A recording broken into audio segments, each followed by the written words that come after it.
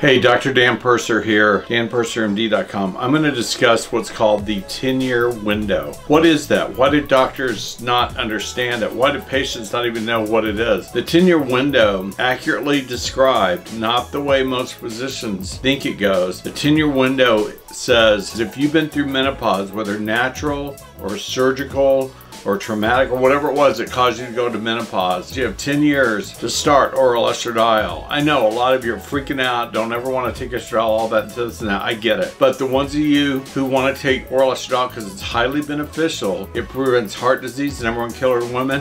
It actually reduces your risk for breast cancer. It helps with osteoporosis. It prevents strokes, clots, heart attacks, all that. But it's got to be within the 10-year window. So once you start menopause, you have 10 years to start oral estradiol. Once you start it, in that 10 years, the clock resets.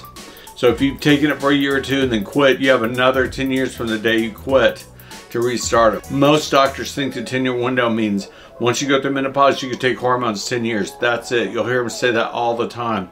It's not accurate, it's not correct, it's not what the literature really says. Look, get my book, it's all documented in there. The 10-year window, you gotta be aware of it. I need to be aware of it. Also, if you have hypertension, you should not be given estradiol postmenopausally. This is Dr. Dan Purser. Hope you understood this. God bless and go in good health.